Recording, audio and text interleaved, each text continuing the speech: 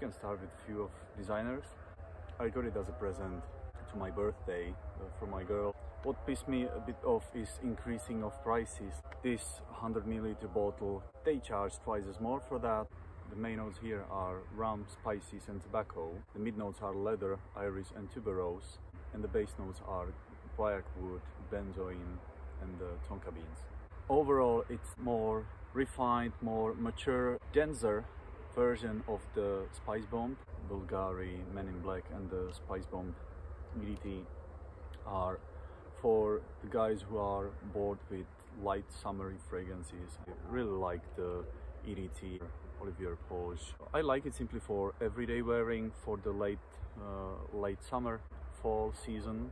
Pretty easily wearable, nothing clashing here to me.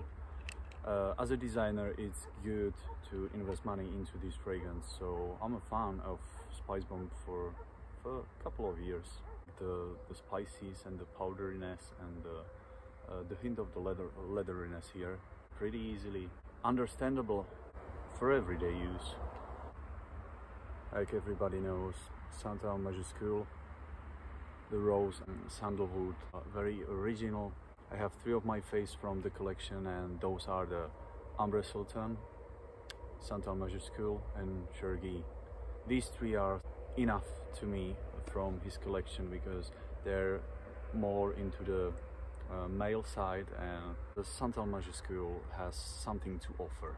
When I spray it, it constantly gives me that presence of uniqueness of the high quality notes here and refined warmth here. And look at the color. Damn.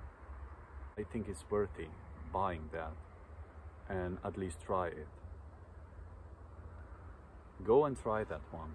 The Parfums Nicolai fragrances are very refined, very noble, very sophisticated, very high quality ingredients inside of the perfume. Smell refined, very classy, formal handshake.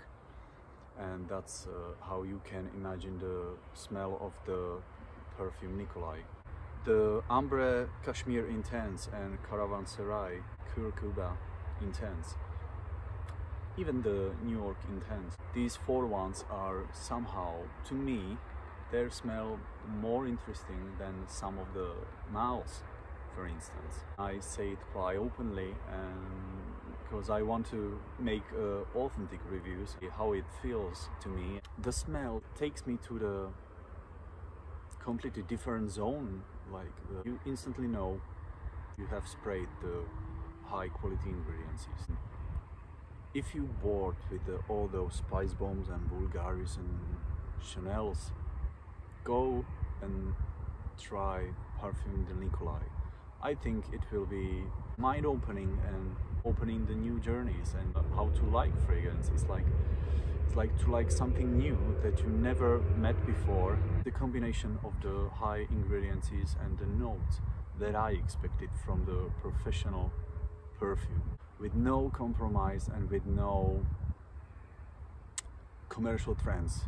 She's putting the 1000 effort to create the original and one of the most unique and most original perfumes that I've met and that I've smelled since I started to collect the perfumes. Ambre Cashmere Intense is something that I want to spend much more times with. Another that I like very much, and it's a new one, the recent fragrance from Parfums de Nicolai, and it's the Caravanserail. I highly recommend this fragrance. Coffee, plum, cardamom, desert, well and precisely done. There's no weak fragrance there in the whole line from the Parfums de Nicolai. What I have as another one, and it's something special, the Ponte Vecchio, Old Bridge, and it really smells like the old or vintage bridge covered with moss and with that kind of the greenness. It has the green old stones covered with a bit of mossy and a bit of the grassy.